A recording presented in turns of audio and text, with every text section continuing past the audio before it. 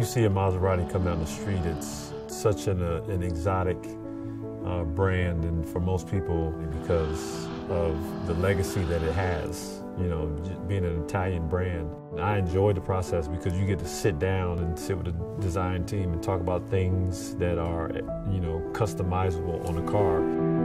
As you look at a Maserati and you think about the beginning, you know, the early stages of the company, the car of Maserati to now, and the evolution and the many different models, you just think about, you understand and realize the true simplicity of it. And Maserati exhibits that longevity and that simplicity, ultimately, which equals its greatness. I've driven Maseratis over the past. I have friends that drive Maseratis and absolutely love Maserati.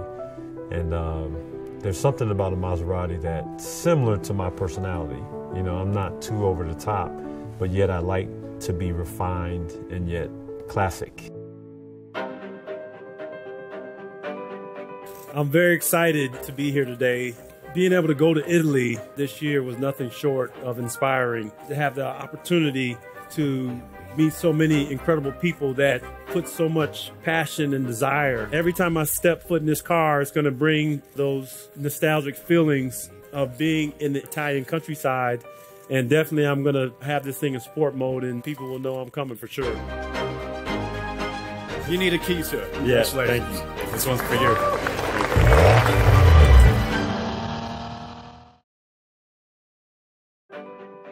I'm very excited to be here today. Being able to go to Italy this year was nothing short of inspiring. To have the opportunity to meet so many incredible people that put so much passion and desire and craftsmanship into this car and every car under the Maserati brand. Every time I step foot in this car, it's going to bring those nostalgic feelings of being in the Italian countryside. And definitely I'm going to have this thing in sport mode, and people will know I'm coming for sure.